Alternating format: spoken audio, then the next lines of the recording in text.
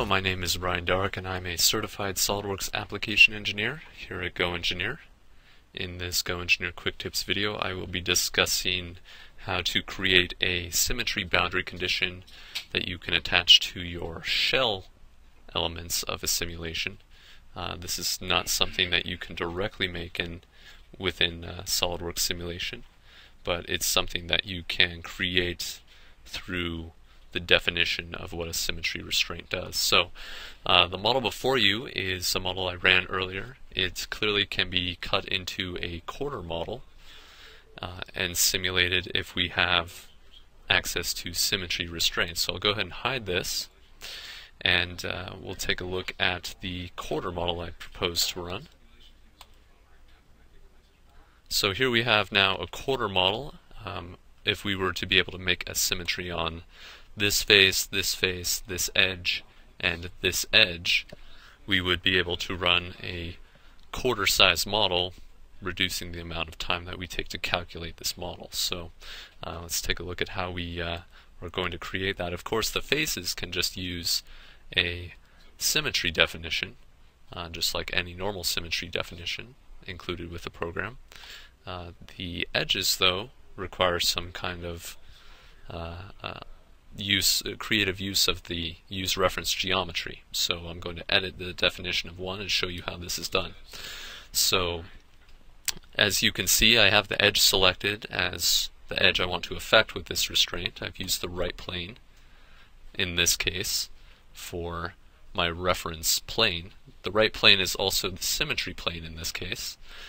Going down a little further, I've turned on 3 of the translation and rotation toggles. Now this is how you're creating the symmetry restraint for a shell. Of course, I've turned on the normal to plane translation. That's the definition that is created for just a solid geometry symmetry, but since shells are also capable of rotating, we have to tie down their rotations. So the in-plane rotations, the 2 in-plane rotations you see here, are the rotations that you want to turn on and set to 0. Having these 2 rotations on as well as the one translation is what's going to create the symmetry restraint on this edge with reference to the right plane.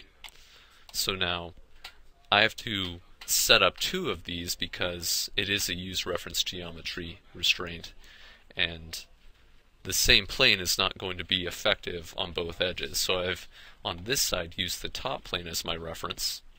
I've selected the other edge, and I've turned on the same 2 rotation restraints in the one translation. So those are the same, except now they're with reference to front plane.